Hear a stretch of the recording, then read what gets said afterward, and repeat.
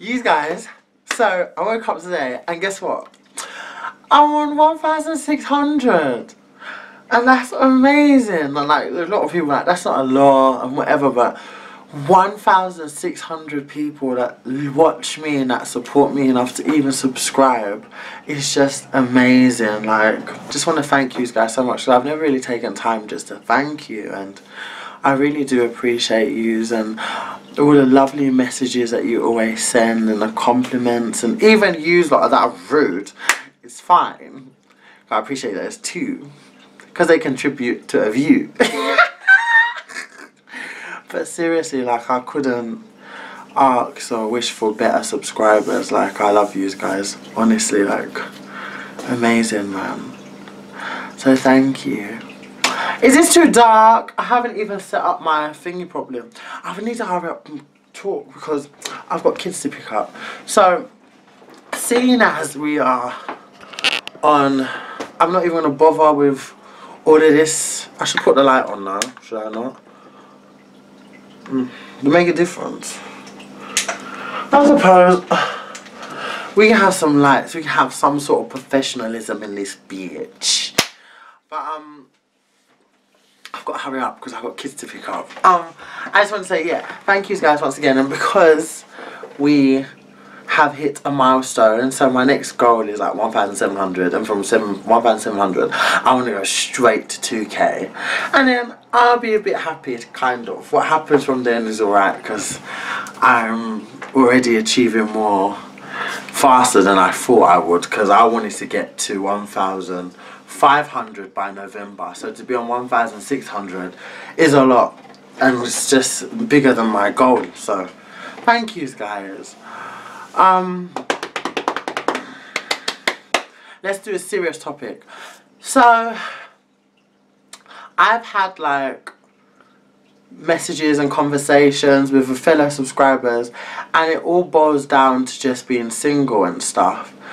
And so like, I've made a video about being single before and like why you could be single, but that was just from another perspective of me just giving some reasons. But like, I want to talk about the things that's hard about being single, because a lot of times people don't know, like, you being single for a certain amount of time could be like your own worst enemy. Because I think me being single for so long, it really, as much as you learn to love yourself and all that, it really does bring out a lot of insecurities, and it makes you quite shallow in ways that you don't really recognise, because almost you kind of always want someone that's better than the last person. And so like, every time that you meet someone, or every time, the longer you're single, the more expectations you have without realising it. And so you just get to the point where you're like, oh my god, the next person needs to have this, they need to do this, they need to do this, they need to look like this, they need to be good looking, because I don't want no. And it just kind of like, it doesn't, I won't say it turns you shallow, but you almost feel privileged, because now you've been single for all this time. Someone that comes into your life needs to be an asset and all of this, and that is exactly the wrong mentality, because you're not really giving people a chance to show you the qualities that you really need to maintain a fruitful relationship. Because we are going so much over we get accustomed to the physical, so everyone is always overlooked if they don't look a certain way, because you've been single for so long. It's just easy to be discouraged. Like, when you're single and you're dating, it's so easy to be discouraged, especially the more dates you're going on, the more people that turn out to be dickheads, and then those end up being insecurities in future relationships when you do get into them, which you don't really notice or even think about. Like, nothing is ever a thought until you proper meet someone that you've proper fallen for, and then you start to notice everything come out, and it's so bad. It's like, and how you was treated and the lack of love that you was shown all comes out in your it will come out in your relationship. Insecurities, it does, and that's how you know if you found a good person, because a lot of people would make excuses and run away from that, while someone will be there to guide you through it and not make it seem like an issue, like, because they're not going anywhere. I'm going to talk about how to find a good man in another video. This is just going to be mainly focused about being single though. Another thing that's annoying about being single is when you're single and there's people in relationships, and like when you do like want someone or something's not working, like, and they go, don't worry, like it's not your time yet, when it happens it's gonna be nice, things happen when you least expect it, and then like, that's, it's like, just shut the fuck up sometimes, because that's like the last thing you want to hear, especially from someone that didn't even meet the person they're with, the way they're talking. And I know sometimes like that's a really nice, you're trying to be a friend and give advice, but like that's like the last thing someone wants to hear. It's so patronizing. I began to get so tired of it, because I was going on dates and I was meeting people all types of ways. It just wasn't a one step way. Like I would get chat up on the street, I'd meet people in clubs, I'd meet people in shops. Like I'm a fortunate person like that, because I've had people come up to me on the street, stopping cars and all that rubbish, whereas a lot of people just rely on dating online and whatever. But so like I always met people all different types of ways, and it all just turned out rubbish. And you got people, no, don't worry. It's just like, shush. I would rather someone just be like, just, ugh, don't worry, baby, you know, just go on another date, like, whatever. Like, you just have to keep doing it. It's going to be hard. I wish someone would just be, would have been like, it's going to be hard, but if this is what you want and someone's what you really want, don't be discouraged. Don't ever let anything discourage you. Just keep going out on dates, keep meeting people, but don't expect so much. That would have been good advice. And don't worry, maybe you just need to focus on yourself. Maybe you need to love you. Oh my god. Do you know how annoying that was? Like, how much love do you want me to put into myself, for God's sake? There's people that I've broken and drug addicts and find the loves of their lives. So don't patronize me, please, because I'm half loving myself.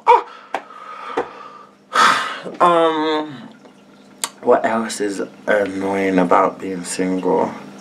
Yeah, like it just gives you unrealistic expectations, and then when you do see people in relationships, you're always like, oh my god, I want that, and it's like when you do meet someone, you kind of go into a relationship with all of that stuff, and you shouldn't put so much pressure, because your relationship is going to be different. Not everything you see outside is what it's portrayed to be when it's behind closed doors.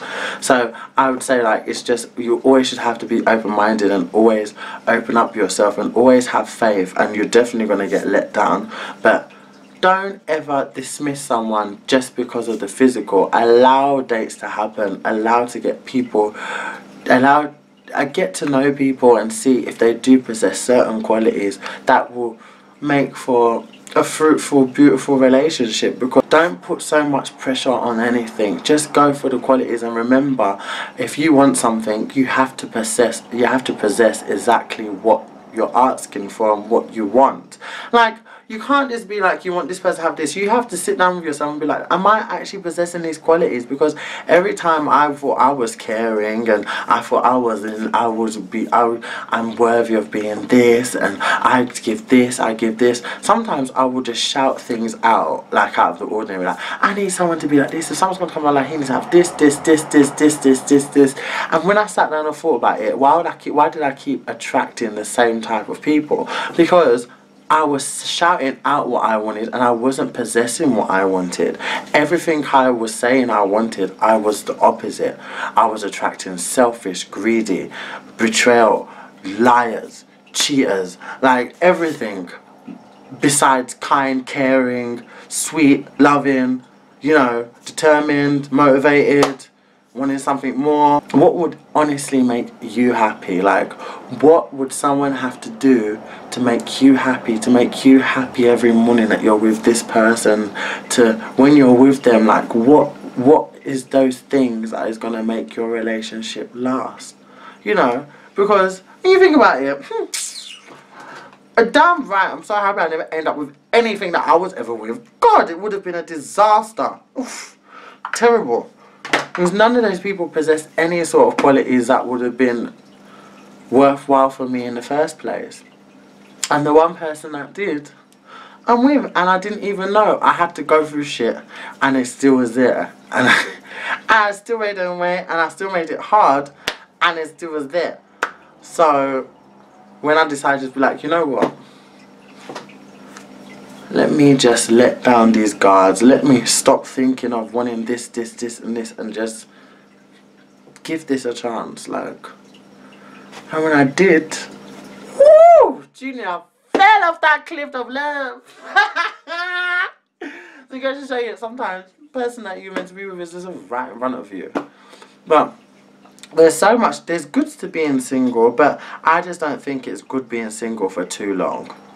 I really don't. It can be so annoying as well. Like, I think the one thing that could be as well that's really bad about being single is having a lot of people that are single around you, because not everyone's single for the same reasons that you are, and you mixing with people.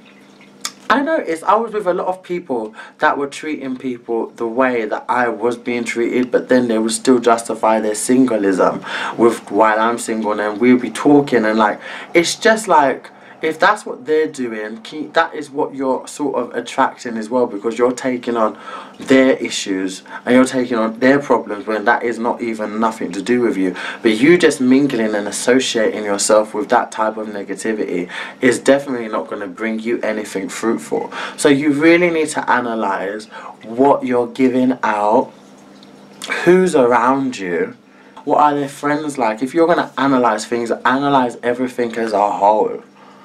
Like, don't just go at face value, because you will be very disappointed. Trust me.